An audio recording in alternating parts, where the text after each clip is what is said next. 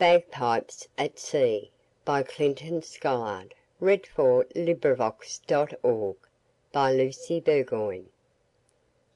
Above the shouting of the gale, the whipping sheet, the dashing spray, I heard, with notes of joy and wail, a piper play. Along the dipping deck he trod, the dusk about his shadowy form. He seemed like some strange, ancient god of song and storm. He gave his dim-seen pipes a swirl, and war went down the darkling air. Then came a sudden subtle swirl, and love was there. What were the winds that flailed and flayed the sea to him, the night obscure? In dreams he strayed some bracken glade, some heathery moor.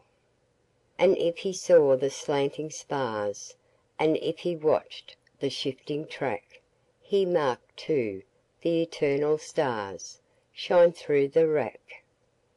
And so amid the deep sea din, and so amid the wastes of foam, afar his heart was happy in his highland home. End of poem. This recording is in the public domain.